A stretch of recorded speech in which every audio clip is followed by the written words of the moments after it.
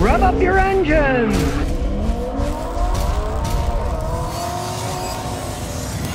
Today I'm going to show you how you can make your car's brakes last almost forever. Now your car's braking system is important. It stops your car.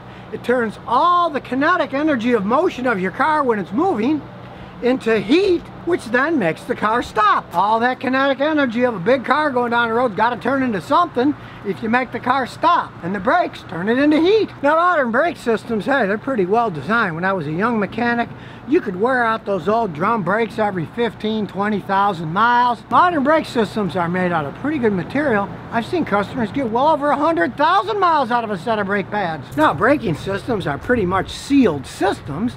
They have very little maintenance these days, but there is a little bit of maintenance you can do to extend their life. Now when I was a young mechanic, you actually had to clean them every once in a while, or they'd get squeaky, they'd make noise, they'd fade, they wouldn't work right.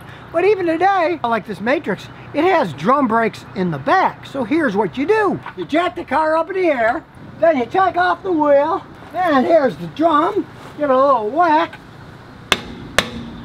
and you can get it off. Off it comes.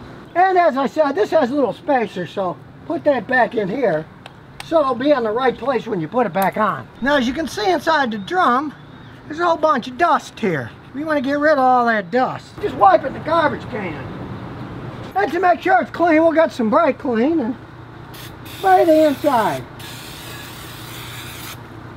And when you tilt it, it'll all go out. Now you'll notice there's a lot of surface rust. That doesn't mean anything. The only thing that matters is the inside here where the brake pads touch. Then get a pan and clean the pads. And the hardware, all the springs. Now this stuff does stink, so use a big fan like I have. On the inside, there's 3 little pieces that rub against. If you're doing an actual brake job, when you tuck the drum brakes off, you get a little brake grease and put a little bit on each of the points so they don't squeak. But we didn't take it apart, so the grease that I did when I did the brake job a few years ago is still in there. They don't make any noise. And that's pretty much it for the drum brake maintenance. They adjust themselves.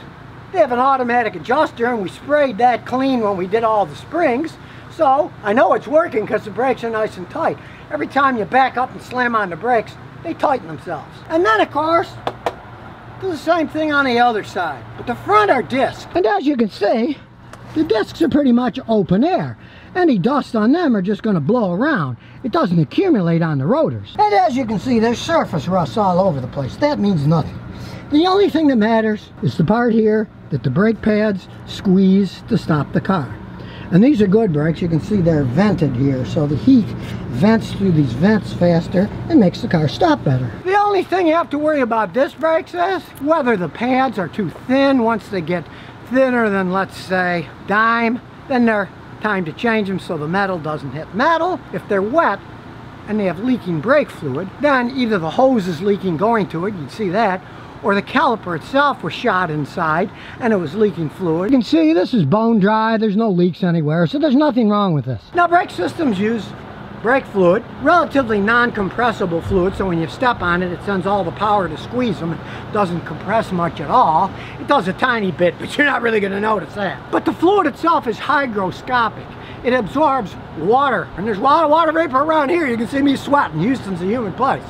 So, if you keep your cars forever like me, it's a good idea every 5 years or so to flush out your brake fluid and put new fluid in it that doesn't have any humidity in it. But if you're the type of guy that gets rid of your cars when they have 100,000 miles, 6, 8 years old, you don't even have to do that, really. They're not going to go bad in that short period of time, from my experience. Now you do all those things, fine and dandy. Your brakes are going to last a long time. But the absolute top tip for making your brakes last as long as possible is brake conservatively. Years ago I had a customer with a BMW. I kept putting brake pads on it like every 9,000 miles. And I was using BMW pads from the dealer, so I wasn't using cheap pads. So when he came over for the next brake job, and they were real thin, they were less than a dime's thickness, I said, let's go for a ride. So I watched him. And I noticed he had 1 foot on the brake and 1 foot on the gas. And he said, oh, I only drive an automatic. They taught me at school to have 1 foot on the brake, the left, and the right foot on the gas. Well, he took it too literally, and he left his foot on the brake. So he's driving down the street, and the whole time his brake light is on. So he's driving with one foot on the brake and one foot on the gas.